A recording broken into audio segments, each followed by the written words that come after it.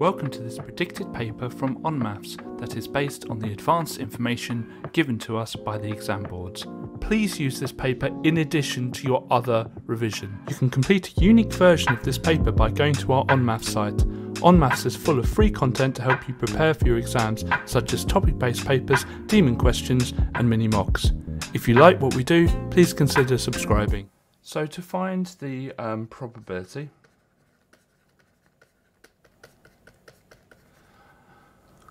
we're going to do the successful outcomes divided by the total number of outcomes. So looking at this question, it says number of times it should land on a 1. So that would be 1 over the total amount, which is 11.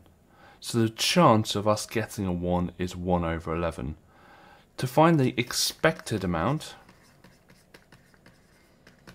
we do the probability and we times it by the amount of trials. So it says it's spun 60 times, so we're going to times it by 60. And that will give us the answer of 5.454 blah blah blah. Now it can't have landed on a 1 5.4 times, so it's definitely, well, this probability, we always round down, so never ever round up, because it's 5 times and then a little bit extra, and so only when it gets to 6 can we say that it's 6 times. So the answer to this is just 5. So we've just got to go around this two-way table filling in what we can. So if we look here, the total amount completely is 25, so it's 25 students, and the total who said yes is 17. So if we take the 17 away from the 25, that leaves us 8. So 8 must have said no. Then same thing with here. There are 17 in total who said yes, 12 picked salad, and so therefore we take the 12 away from the 17 and we get 5. And so the total for the pizza will be 6. And then 6 plus 19 is 25, so we've got this bit along here.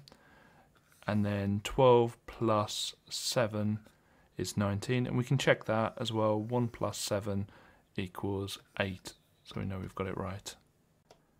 To answer this question, we need to cut this shape into two shapes.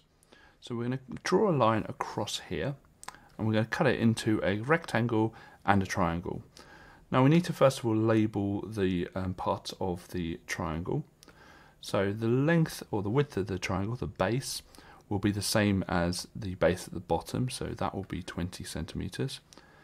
And we need to find the height, which is this length here, which is 90 degrees to the base. And to find that, what we can look at is the fact that the total height of the whole thing is 13, and the height of the bit we don't want is 11. So what's left over? Well, 2 centimeters will be left over, so the height will be 2 centimeters of the triangle. So let's work out the area of the triangle first.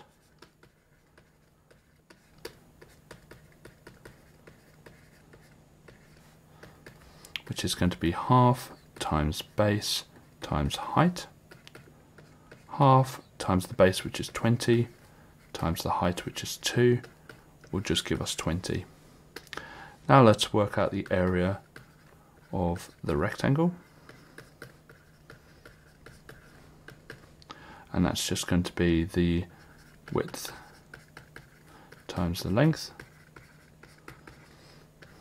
Width is 20, the length is 11, so that would be 220. Then to work out the total area of the whole thing, we're just going to add those together. So 220 plus 20, which is 240. The units are all in centimeters, and so the area units will be centimeters squared. All probabilities have to add up to 1. So what I'm going to do is I'm going to take away these probabilities away from 1. So we're going to do 1 take away 0.09 plus 0.13 plus 0.18. And so that's going to be 0.4. 1 take away 0.4 is 0.6. the first piece of information I'm going to focus on is the fact Denver gets 8/19. Denver gets 8/19, that means that Engel and Fido together must get 11/19 because they have to add up to 1. So we're only looking at 11/19. I'm going to focus on the ratio next of Engel to Fido. So it's 9/5. And let's have a look and see, well, first of all, how many parts there are all together. So 9 plus 5, which is 14 parts. So there are 14 parts in total, and the share that they get is 11/19. So what I'm going to do is to find out what fraction one of those parts is worth by dividing 11/19 by 14. So each part is worth, and I'm just going to keep this into my calculator, 0.041 blah blah blah. And we're asked to find Fido's share. Well, Fido has 5 parts. So Fido has 5 parts, each of them worth 0.041 blah blah blah. I've kept it in my calculator to keep the accuracy. And when I do that, I get 0.206 blah blah blah. Now we're asked to work it out as a percent, so I'm just going to times that by 100.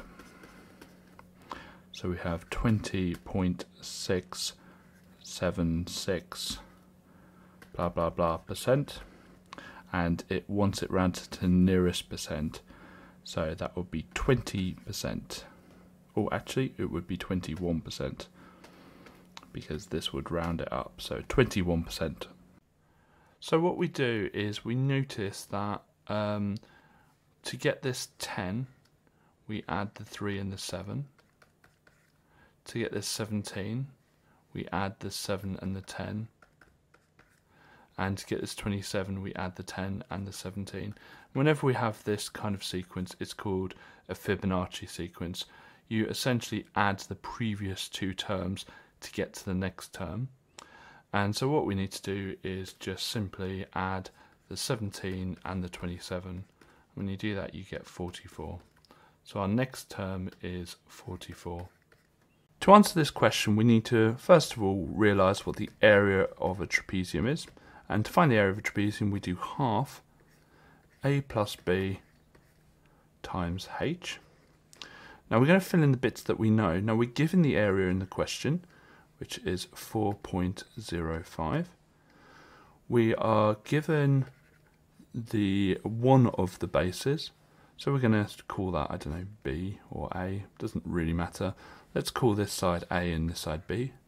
So it's going to be x, because x is what A is, plus 1.7, and the height is going to be at right angles to the 2 bases, the 2 parallel sides, which is 2.7. Okay, let's get our lines in so we can work this out. So the first thing we're going to do is we're going to divide by the 2.7 because we've got that times 2.7 on the right hand side. So divide both sides by 2.7, and that's going to give us 1.5, and we're just going to have this half brackets x plus 1.7. Then we're going to times both sides by 2, and the reason is that this is times by a half there, and to get rid of a half, to get rid of a times half, we times it by 2. So times this side by 2, and times this side by 2, that's going to give us 3, and that will just get rid of the half, so it will be x plus 1.7. Then finally we're going to take away that 1.7,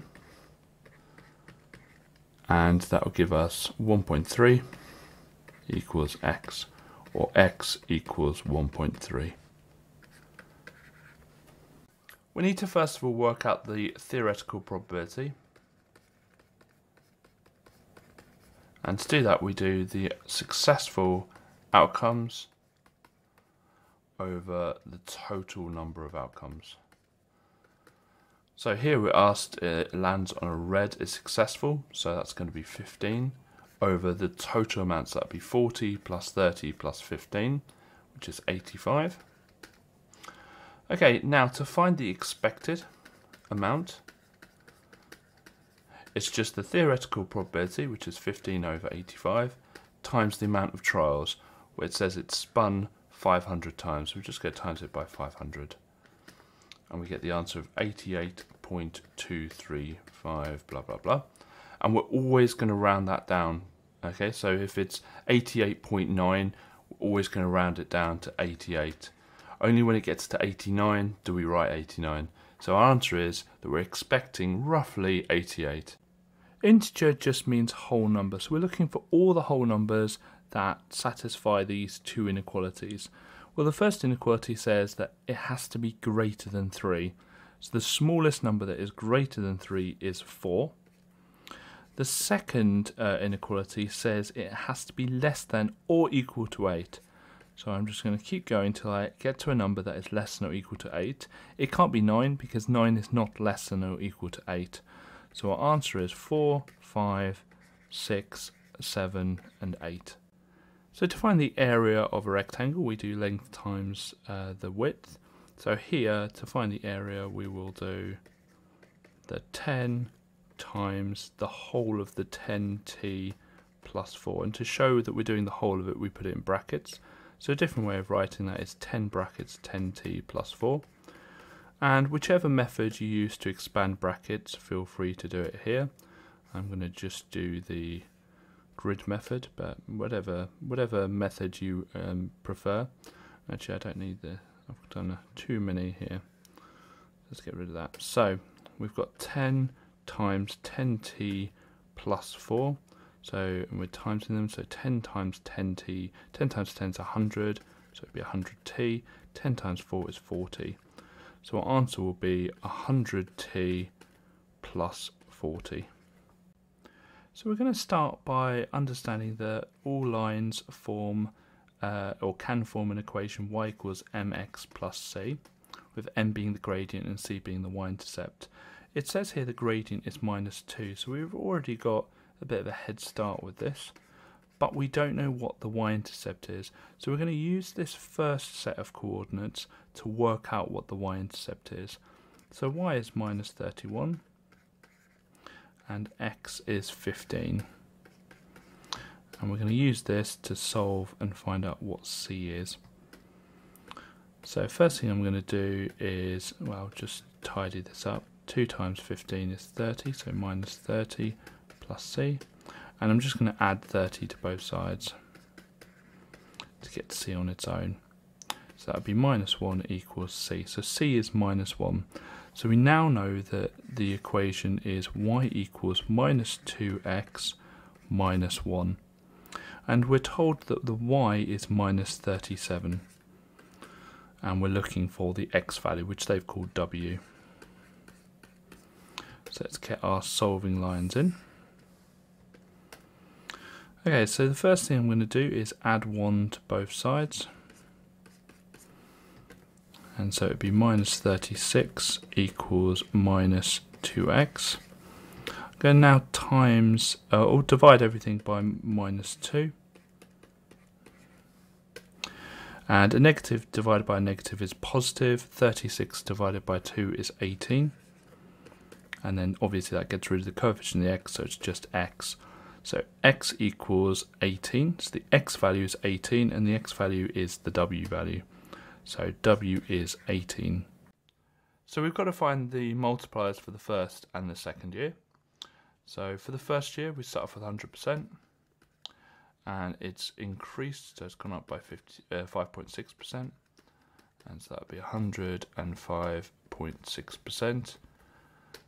Find that as a multiplier, so 105.6, we just divide by 100 to find it as a multiplier, 1.056.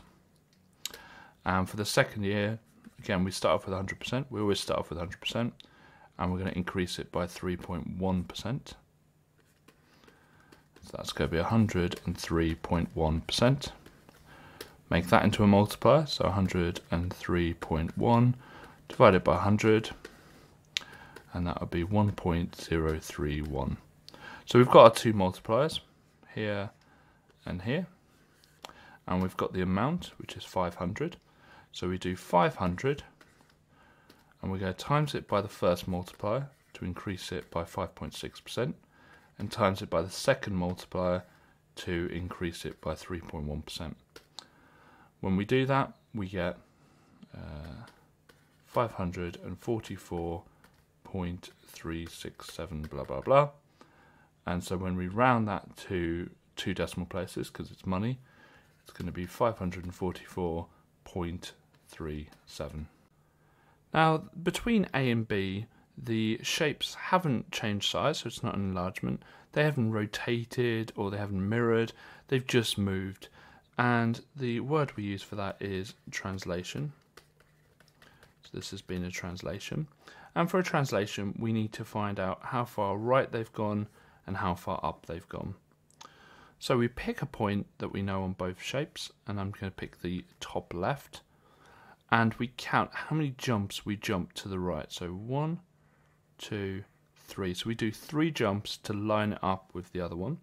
So there's a 3 at the top to say 3 to the right.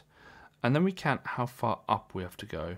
So 1, 2, 3, 4. Now we've actually had to go down. And whenever you go down, it's like having minus up. Okay, down is minus up. So it's going to be minus 4 because there were 4 jumps. To find average speed,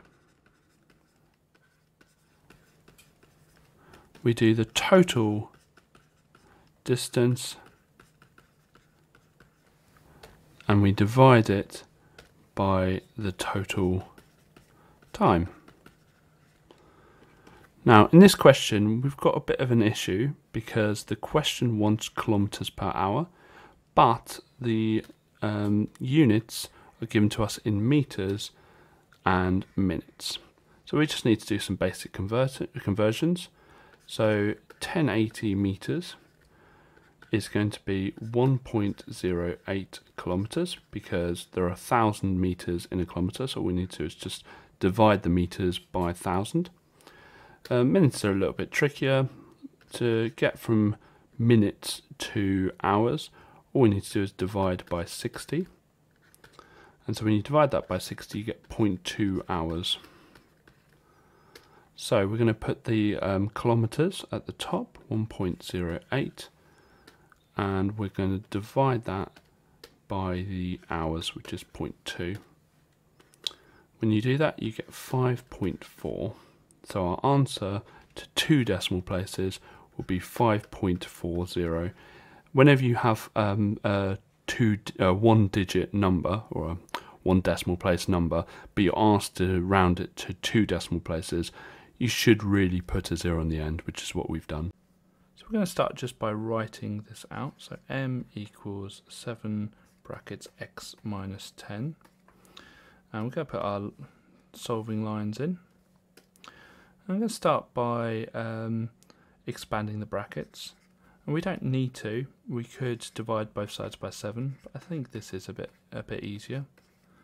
And we're going to subtract, or we're going to add 70 to both sides. So we're trying to get x as the subject. So we're trying to get x on its own. And we're next going to divide both sides by 7. So we have m plus 70, all of that over 7 equals x. So x equals m plus 70 over 7. So this question says that Adrian, Ben and Charlie have some sweets and the ratio of Adrian to Ben to Charlie is 9 to 6 to 13. But it also says that Charlie got 56 more sweets than Adrian. So there's 56 more sweets. Well, looking at the actual parts of the ratio, there are 4 more parts. So plus 4 parts, which represent plus 56 sweets. So the 4 extra parts are worth 56 sweets. So 4 parts are worth 56 sweets. So 1 part would be 56 divided by 4, which is 14 sweets. So all we need to do now is work out how many parts there are. Well, there are 9 plus 6 plus 13 parts, which is 28.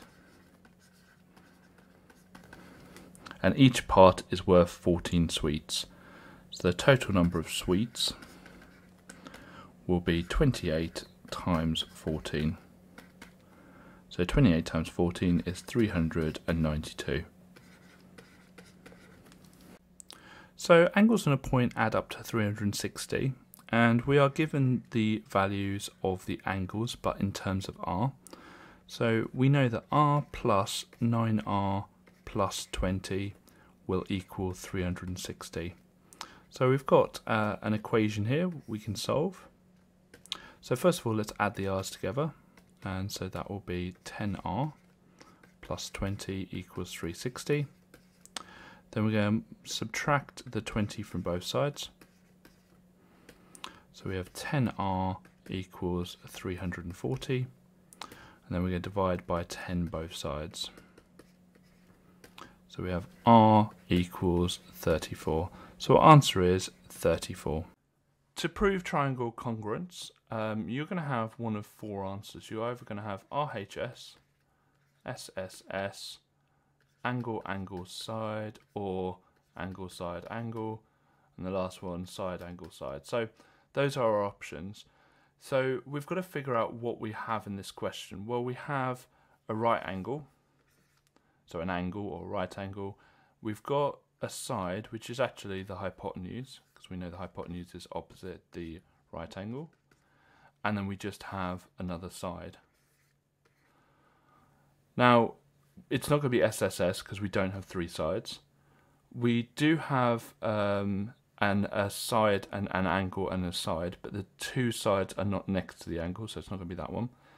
And we don't have two angles, so it's not going to be this one. So the last one is RHS, which is right angle, which we have, hypotenuse, which we have, and side. To work out the mass, we will need to find the density and the volume. Density is given to us in the question, but volume isn't, so we need to work out what the volume of this cuboid is. So the volume is just the 33 times the 7 times the 22. So that would be 5,082, and that would be centimetres cubed. And we need to write down the formula for density. So density is the mass divided by the volume. So rearrange this to get mass on its own, because that's the thing we're looking for. So mass equals density times volume. Density is given to us in the question as 2.1 grams per centimetres cubed. Times that by the 5,082 for the volume, and we get the answer of 10,672. And then that will give us grams, because our density is in grams, so that is grams, but the answer is asking for kilograms. So to convert that to kilograms, we just divide by 1,000, and we get 10.672. Then we need to round that to 2 decimal places, and so that would be 10.67 kilograms. There are two shapes we need to find the volume of. There's this cylinder here and this hemisphere here. So we might as well start with this cylinder. And the formula for the volume is pi times r squared times height. So it's the radius is 9, so 9 squared times the height, which is 30. And when we work that out, we get 7,634.070, blah, blah, blah. Next is the hemisphere.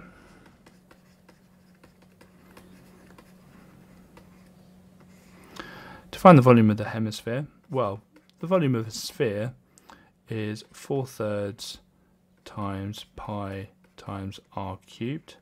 But because it's a hemisphere, we just times that by 1/2. So it's 1/2 times 4/3 times pi times r, which is the radius, which is 9 cubed. And that gives us 1,526.814, blah, blah, blah. And so the total volume is the 7,634.070 blah blah blah plus the 1,526.814 blah blah blah, which equals 9,160.884 blah blah blah. It says it wants it to 2 decimal places, so when we round that we get 9,160.88. So we've got to first of all realise that these triangles are similar, so we can work out what the scale factor is. We need 2 corresponding sides, which I'm just going to pick these top ones, and we're going to work out the scale factor from those. Now, the scale factor is how to get from the smaller to the bigger. So what I'm going to do is I'm going to do 91 divided by 13, which is 7.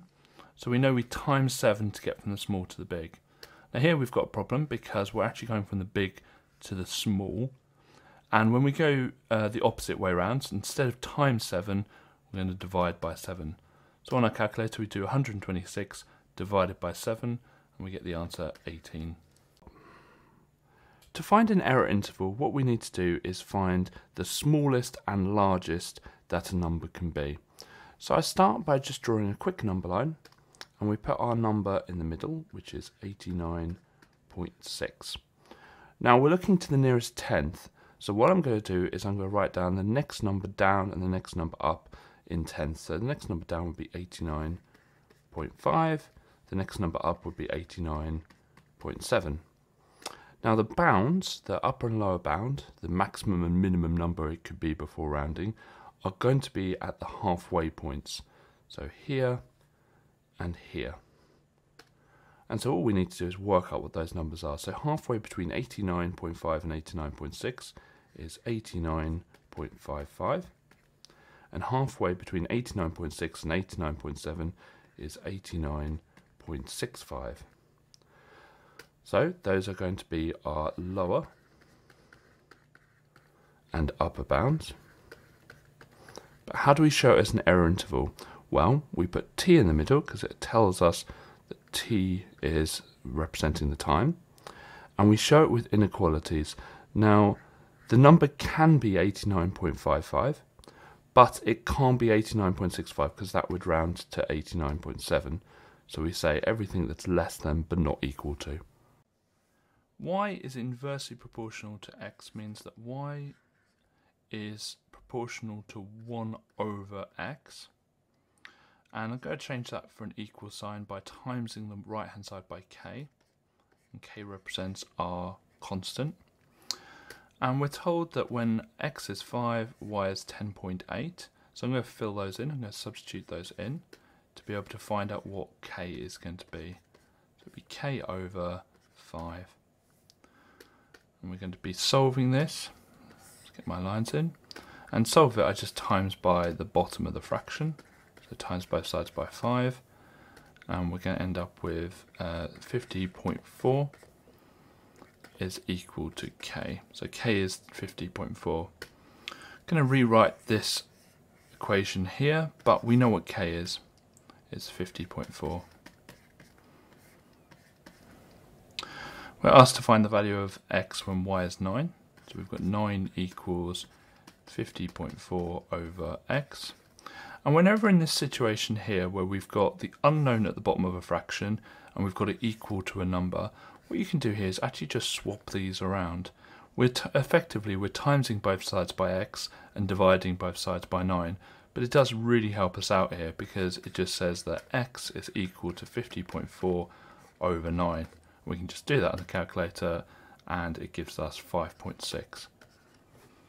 So here we're given a standard form number and we're asked to make it an ordinary number, which is just a number you type into the calculator. So I'm going to start off by writing the decimal, which is 6.2, and we're going to shift that decimal point somewhere that it will be the actual number rather than standard form anymore. First thing to point out is we look at the power. If it's positive, it means that our ordinary number is going to be a big number. If it's negative, it means it's going to be a very small number. Since this is positive, we know it's going to be a big number. So we're going to do 4 jumps, because there's a power of 4, to the right to make it a big number. So 1, 2, 3, 4. So the decimal point is going to be here. And we're going to fill in the jumps with zeros. So 0, 0, 0, So our new number is going to be 62 with 3 zeros, or 62,000. Now it's important to realise that we're actually shifting the numbers, not the decimal point, but it's a lot easier to move the decimal point in our working out. So we've got to first of all understand what standard form is, and standard form is a number that is between 1 and 10, but not including 10, times 10 to the power of another number. So to find out what the numbers are going to be for our standard form, we're going to just write down the decimal first, so 0.098. And we've got to put a decimal point in somewhere to make this a number between 1 and 10. So if I put it in here, that would make it 9.8, and we're ignoring the zeros to the left-hand side. So we know that our standard form is going to start off with 9.8 times 10 to the power of something. Now this times 10 is always going to be there. It's never divided by 10 or anything like that. It's always times 10. Next, we've got to find out what the power is going to be. So first of all, if it's a small number, if it's a number less than 1, which this is, it's a small number, it's going to be a negative power. And the next thing we do is work out how many jumps we had to do. So it would be 1, 2 jumps between where the decimal point was and where it is now. So 2 jumps means it's going to be to the power of -2. To find the perimeter of this sector, we've got to first of all find out the length of the arc, which will be this part here. And the formula for arc length is, first of all, we find out the fraction of the circle we have. So we put the angle over 360, and that will tell us the fraction of the circle that the sector is.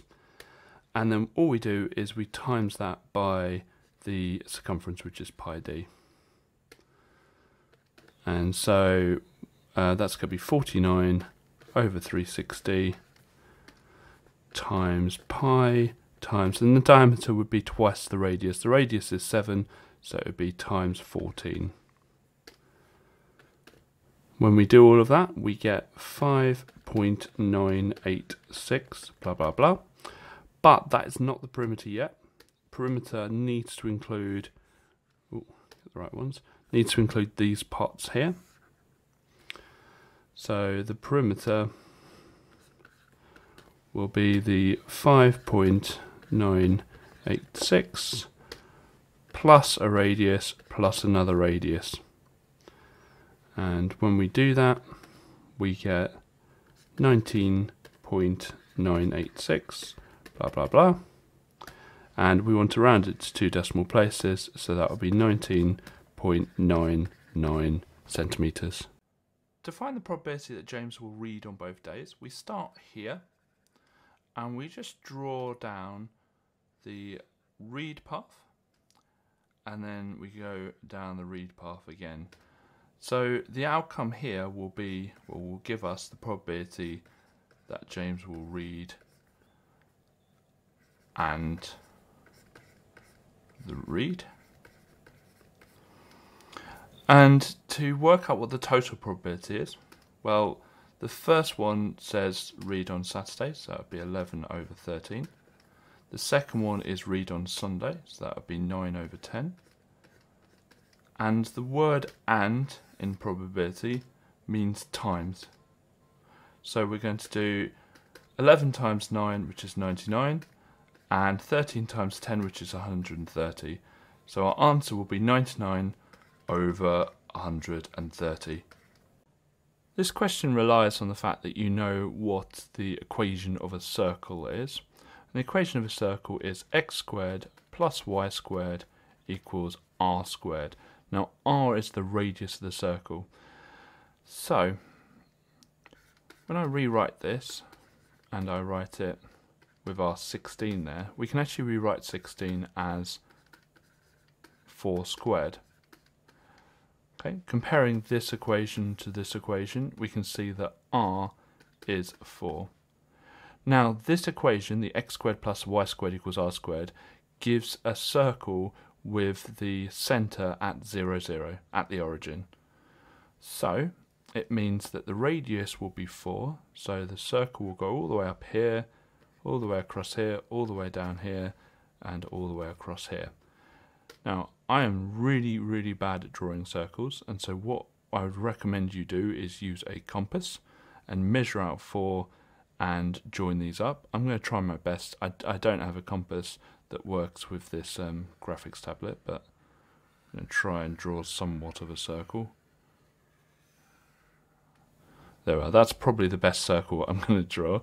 So what you do is you just get a compass and put the point at 0, and then you would measure out 4 units. So measure it between the 0 and the 4, and then just draw a perfect circle round. We've got to first of all work out how many jumps there is between our shape and the centre of enlargement. So I'm going to pick a point at the top of our shape, and we can see that there are 2 jumps to the left, and 1, 2, 3, 4, 5, 6. So we've got to go 2 and then 6. And the reason we do this is we're looking at a scale factor of -2, which means we're going to go through the centre of enlargement. And what that means is we're going to do 2 left and 6 down another 2 times, because it's -2. So 1 and 2, 1, 2, 3, 4, 5, 6. And that would be a scale factor of -1 if I plotted that point. We're at -2, so we're going to go another 2, 1, 2, and another 6. 1, 2, 3, 4, 5, 6. So our new coordinate is down there. And we can go ahead and do this for the other 3 coordinates.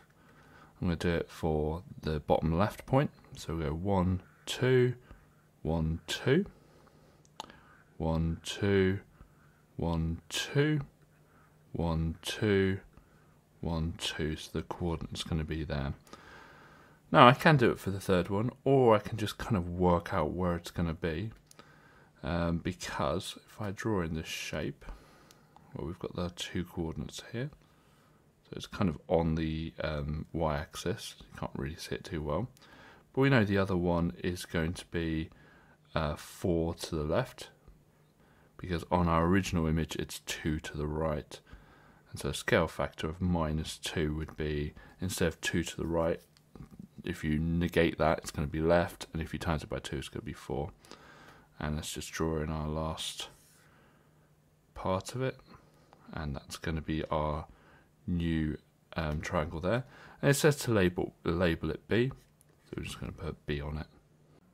So when we find the mean of something, we add the elements together and we divide them by the amount of elements. So here we've got 3 elements. So what we're going to do is add these together and then divide by 3. Now the problem is that the denominators are not the same, so we can't add them yet. But they're all factors of 45. So we're going to times top and bottom of the first one by 9. So we end up with 9k over 45. Times the top and bottom by 3, and so it would be 3 brackets k plus 1 over 45, and the last one is over 45, so we don't need to do anything for that. Then we can just add the numerators together, and I'm just going to expand the bracket here, so it's 3k plus 3 plus k plus 4, and then all of that over 45. And we're going to do 9k plus 3k plus k, which is going to be 13k. And then 3 plus 4, which is just 7 over 45. So the sum of them is 13k plus 7 over 45. So to work out the mean, we need to divide it by 3. But instead of writing divide by 3, we know KFC, keep, flip, change. If you have a division, you keep the first fraction, you change the divide into a times, and you flip the second fraction. So a different and easier way of writing that is times 1/3. So here we just keep the numerator the same because we're timesing it by 1. And then the bottom we just times by the 3, which would be 135. So our answer is 13k plus 7 over 135. So we're going to go through one way in which you can do this question. With circle theorems, often there are multiple different approaches, and so if you do a slightly different method, but you've written down all the working and you're happy with it, and you get the same answer, it's probably fine. Just don't forget with these, always show every step of your working out, because normally, say there's 3 marks for this question, 1 will be for the answer and 2 will be for the working out. So the first thing I notice with this question is that we have a lovely triangle coming off a tangent, and whenever we have that, the angle on the outside here is equal to the angle on the opposite side of the triangle. So this is going to be 44 here. I'm just going to remove all of that. And so this is going to be 44 degrees here. So angle BFD equals 44 degrees. And the reason you need to give is the alternate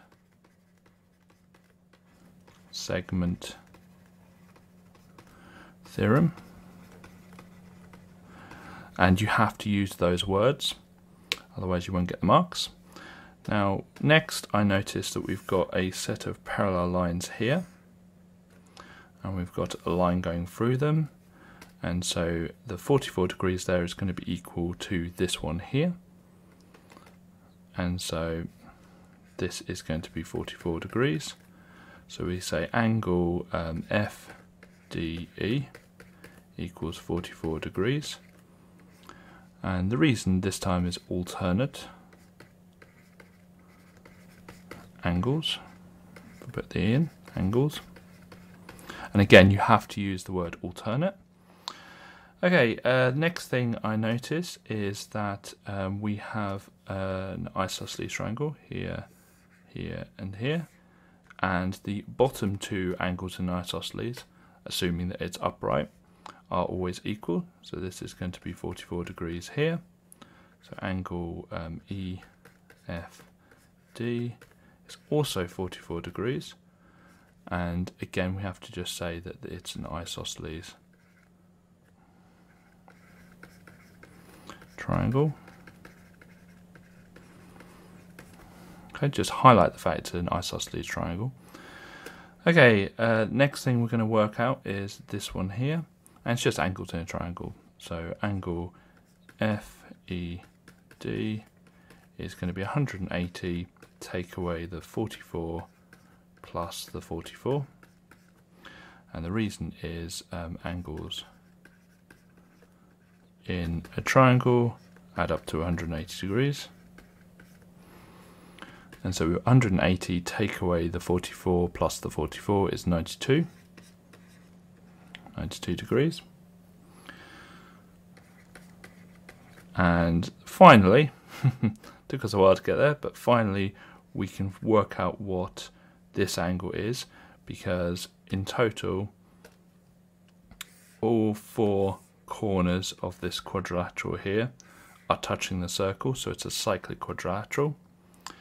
And so angle what's it called in the question? Angle FBD is going to equal 180 take away 92. And again, we have to show the reason of the fact it's a cyclic quadrilateral.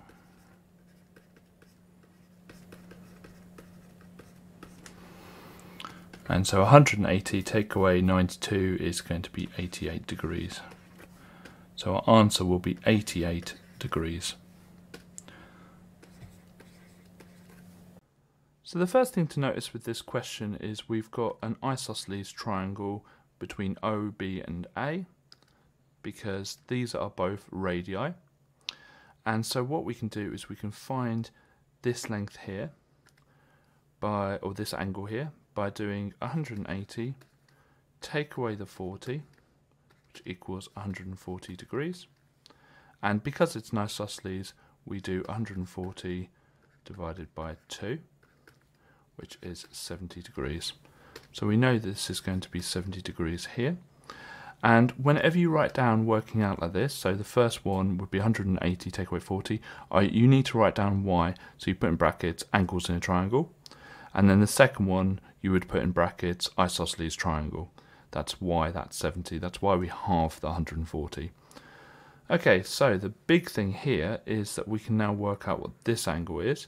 this angle is the 10 degrees plus the 70 degrees, which is 80 degrees. And we use a circle theorem here called the alternate segment theorem. And what the alternate segment theorem states is if you've got a tangent and you have a triangle coming off it, which we do here, then the angles here and here will be equal, and also the angles here and here will be equal. It's basically the angle between the triangle and the tangent and the opposite side of the triangle. An alternate segment theorem is quite hard to spot sometimes. So we know that x is going to be 80 because it's going to be equal to the angle at CBA. And what we must write down is alternate segment theorem. You must have those 3 words written down, and it's crucial that you write them down in that order, and you don't call it an alternate segment or a segment theorem. It has to be those 3 words, and in all mark schemes it will have those 3 words written down. And normally there's a mark for a non-circle theorem proof, so angles in a triangle or angles in an isosceles, or both of them for this question, and then a mark for the circle theorem itself. So make sure you write down all the reasons. So to find the shaded part of this diagram, we need to first of all work out the volume of the smaller cone, which is at the top, then work out the volume of the larger cone, which is the whole cone shown, and then take them away from each other. So the radius for the smaller cone is 4 and the height is 5. And the radius for the larger cone is 20 and the height is the 20 plus the 5, so it would be 25.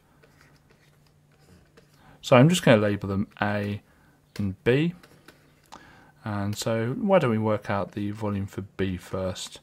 And the formula for the volume of a cone is 1/3 pi r squared h, with h being the perpendicular height. So it's 1/3 times pi times 20 squared times 25, which is going to be 10,471.975, blah blah blah. We're going to work out the volume for A, and this time it will be 1/3 times pi times the radius now is 4, and the height is 5. So that will be 83.775, blah blah blah. So to work out the shaded bit, we're just going to do the volume for B, take away the volume for A. So it's going to be 10,471.975, take away 83.775. And all those I'm going to keep in the calculator to keep the accuracy. And that gives us 10,388.199, blah blah blah. And to 2 decimal places, it's going to be 10,388.20.